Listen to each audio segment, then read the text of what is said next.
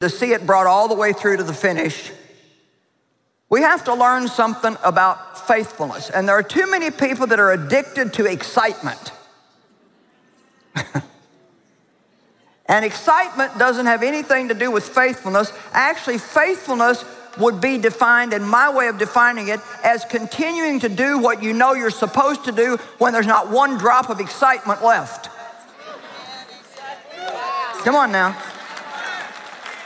So I'm going to tell you something, and I hope you understand this, and it doesn't come across wrong. I've wondered for 2 days about whether to say this to you or not, because I know not everybody understands, but if you're mature enough, you'll understand what I'm getting ready to say. People have been asking me for weeks, well, are you excited about the women's conference?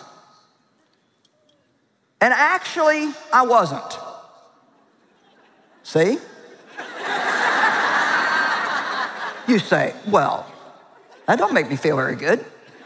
Well, I've done a few thousand of these. I'm excited for you. I wasn't excited for me because I knew how hard I was going to work. And I know what I'm going to feel like tomorrow when the party's over. You should be here 2 hours from the time this is over and see what this place looks like. You should be here with all the people with sweat dripping off of their bodies, trying to clean the place up and reload the trucks and try to get airlines to go back home and miss planes and all that kind of stuff. In order for one person to be helped, somebody else always has to sacrifice. Are you out there today? So if you think that being in ministry is just all going to be excitement and fun, you are wrong. It'll be exciting. The first several women's conferences I had, I would get so excited that I would wear myself out with excitement. And then when the excitement was over, then I'd feel kind of down, you know? And I don't want to be looking for something to like, whoo, about. And then, because it's over. And then, whoo.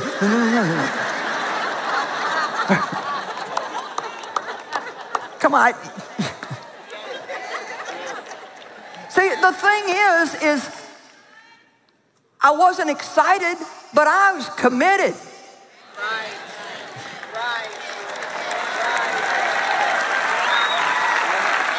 I am committed to you.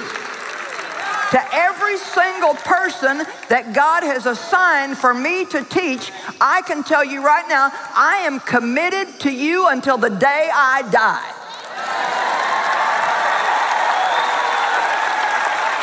I can promise you that as long as I can talk, I will be on that television 5 days a week, every morning, every evening, teaching you the Word of God to the best of my ability. And as long as I can walk and talk and move, I will do these conferences because I care about you. And just because I'm not excited doesn't mean a thing. I'm satisfied. I'm content. Get over the need to be looking for something all the time that excites you and just get committed to doing what you know you're supposed to do, whether you feel like it or you don't feel like it, whether it's convenient or it's inconvenient. Is anybody there? Anything new is exciting, but when it's not new anymore, it's not going to be exciting. You're excited when you first meet the man you're going to marry. I'm committed to my husband, but my knees don't get weak when he comes in the house.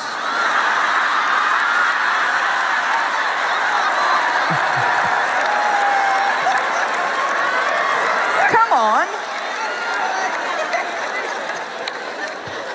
I mean, you can't stay married for 52 years on excitement. Did you hear me? You cannot stay married 52 years on excitement. You got to have faithfulness. You got to have commitment. And that's what you signed up for at the altar. Till death do us part. In good things and bad things, in sickness and health, for richer or for poorer. I'm committed. And how many people, that doesn't last 1 year, because as soon as the goosebumps are gone and the excitement's gone and their heart doesn't pound anymore, they're looking for another new thrill Come on, I'm talking to you. I'm talking about who is going to actually get committed enough to bear down and give birth to the things that God has put in your heart. Amen? Come on, I'm doing my best this afternoon to get something across to you.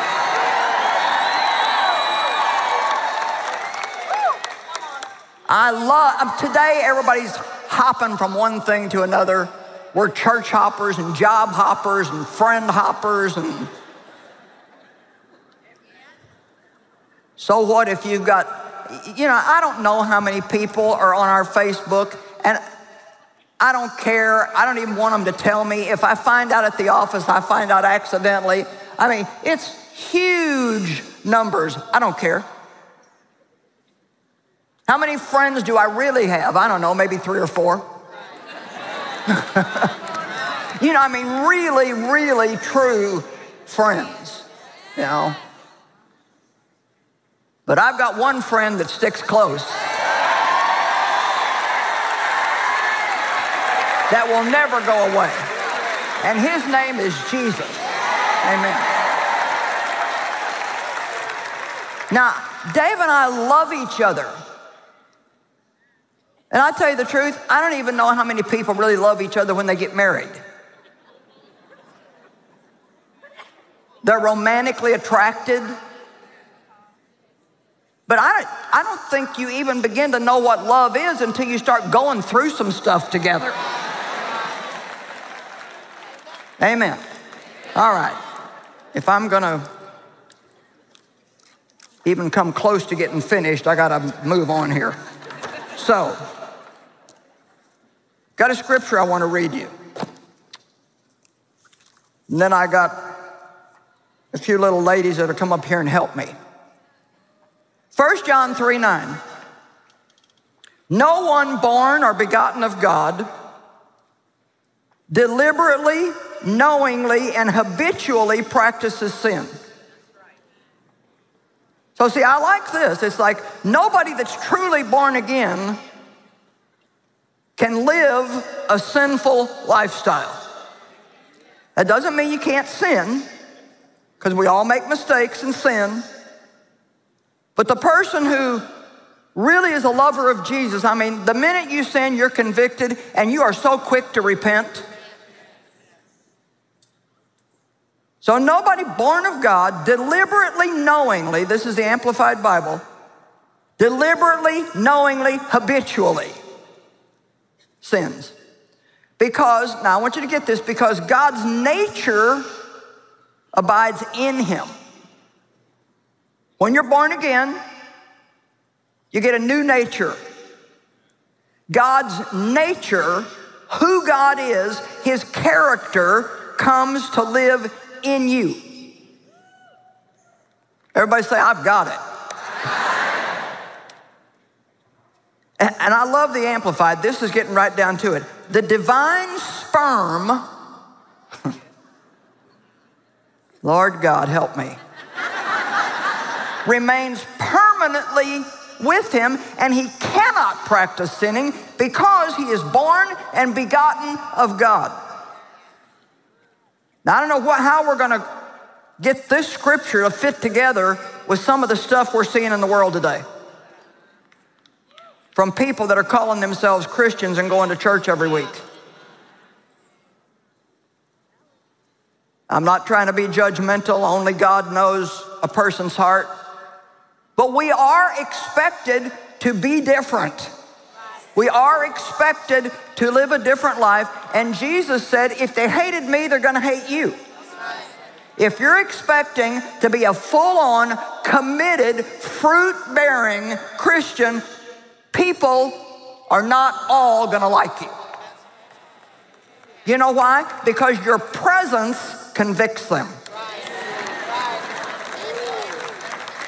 Come on, listen to me. Just your presence convicts them. Now, if you compromise your morals to keep them comfortable,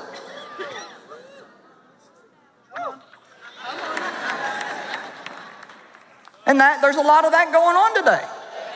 We want to make everybody feel comfortable. Want to make everybody feel welcome. And, you know, God's just a God of love and he just wants us to love everybody. Well, maybe you better go back and read some of the stuff that Jesus said to some people. Woe unto you, you vipers and snakes. I don't know what woe is, but I've already decided I don't want any of it because it sounds really bad to me. So when I read this scripture, and I'm just going to be plain, you know, when a man's sperm is planted in the womb of his wife, she becomes pregnant. And this says the divine sperm of Almighty God is in us. So everybody in here, even the few men that got in by special invitation, you're pregnant.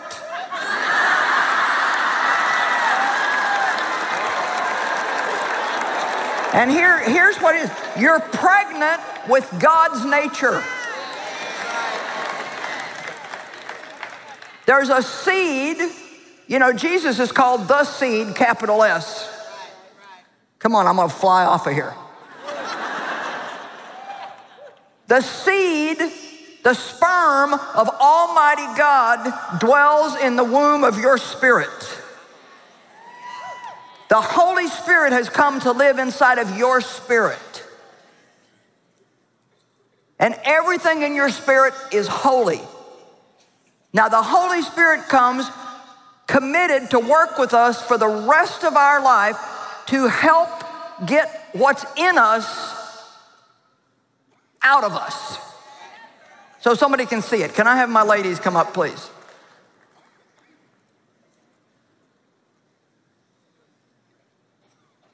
Somebody had the job of going around and finding pregnant women and saying, how far along are you? Okay, now they're just gonna stand and they're gonna stand sideways. Okay, I hope you can see them. Is the pulpit in the way? Because I don't want the pulpit to be in the way. Well, you'll get them on the screen.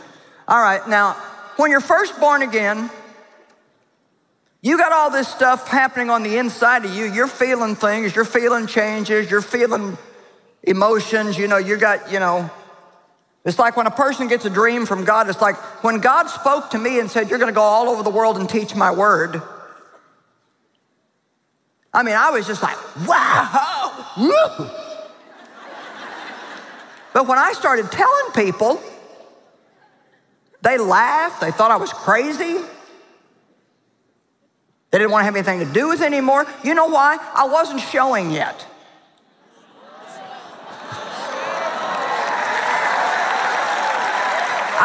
I knew I was pregnant. She's pregnant.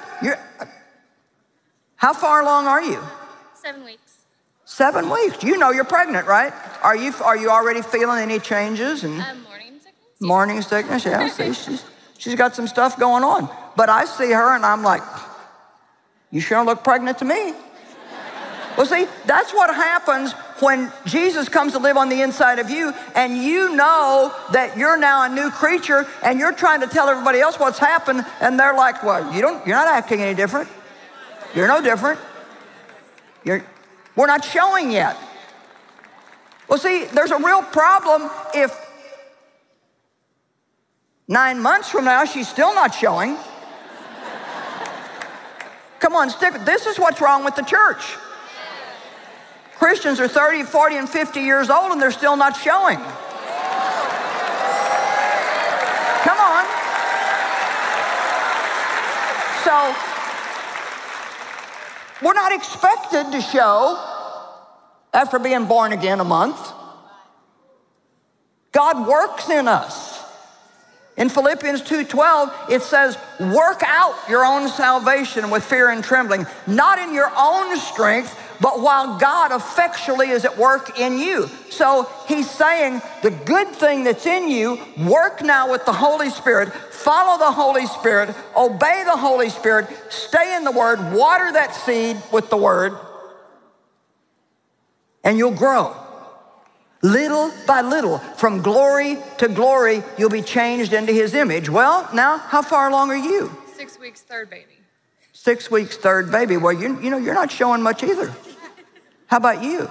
7 months. 7 months. Wow, look at that. We got something going on here.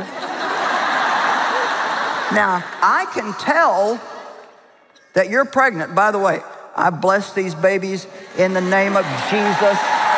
They're going to be healthy and strong and whole and serve God and be a blessing to these mamas. How far along are you? 30 weeks. 30 weeks. How many weeks do you have left then? 10. 10. I carried all my babies 10 months.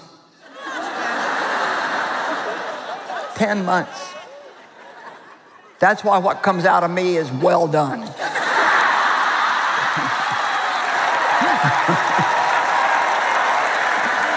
Okay, now, we don't have any, I can tell she's pregnant. Everybody, how many of you can tell that she's pregnant? How about you? 36 weeks. Okay, now, do you feel pregnant? Oh, yes. Are you ready to deliver? Yes. You're ready. Yeah. You'd be, any day it'd be fine for you, right? Yes. Well, see, come on, get a hold of this. If you're pregnant with a dream, God has put something in your heart. I don't care if it's to get out of debt or to go to the world preaching the gospel. Whatever your dream is, it's important to you. And if it's important to you, it's important to God. So we're not just talking about people being in ministry. You got to be patient and you got to be faithful, because Satan is the one who came up with the idea of abortion, and he is a dream thief. And he wants you to abort your dream. And if he can't get you to abort it, then he wants you to birth it early. Premature births don't always make it. And he wants you to do things out of God's timing and birth a bunch of sickly things that don't have any real life, that you're really not ready to do yet. So you get out in the world and you say a bunch of things that you can't pull off, and you make a fool out of yourself. And how many people do we see today that get in ministry way too fast? They can sing really great, so all of a sudden they're promoted because of their gift, and then they have some massive moral failure and become a shame to everybody in the body of Christ, and now all Christians are judged because all these people are phonies. Don't try to birth something before God's ready. Beg him not to give you any opportunity that's not an opportunity from him. Amen? So the longer you stick with it, come on, when I send you home, I don't want you to go home with some new vision for your life and have it last a week and then have you throw it away, abort it, because you found out it's going to take a little bit longer than you thought it would, be a little harder than you thought it would. Anybody? It's easy to go on a diet Sunday night after dinner. Anybody can do that.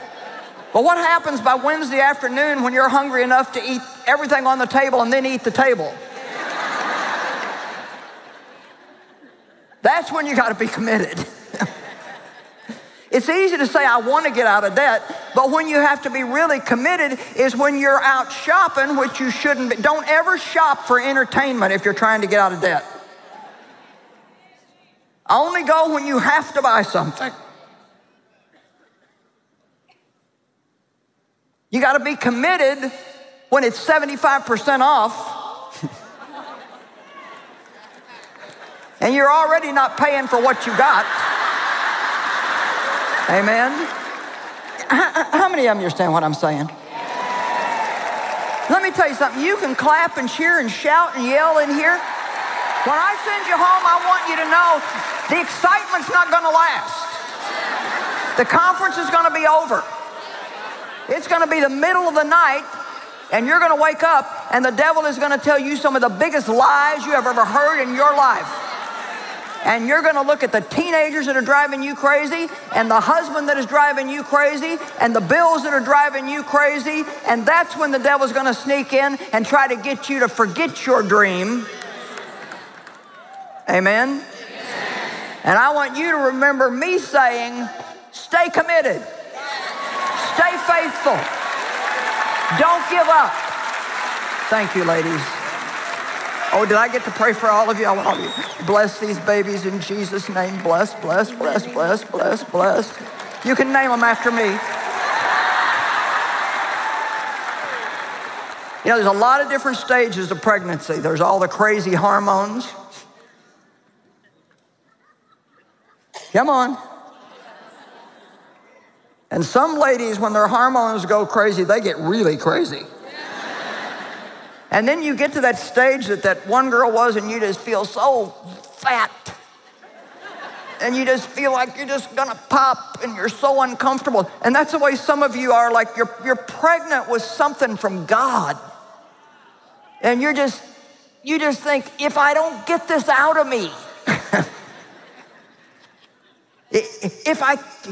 man, I was so pregnant with the desire to teach God's people. I remember getting on the floor and just begging God one night. I'd been on a fast. And I mean, the Spirit of God came on me, and I was just like, I pleaded with God for hours. God, please, you just gotta let me help more people, God. I gotta help more people. I gotta help more people. God puts that in you. And I felt like if I couldn't give birth to something other than preaching to 20 people in the basement floor, that I couldn't stand it anymore. Does anybody know what I'm talking about? Come on, anybody know what I'm talking about? But I stayed committed. There's a lot of different stages of pregnancy. There's transition. And that's one of the most painful times of pregnancy, by the way, when the baby's transitioning into the birth canal. Anybody in transition right now? I hope I haven't lost you. I guess if you're a man, you might be lost, but. Now, today women get epidurals. But I'm gonna tell you something, there are no spiritual epidurals.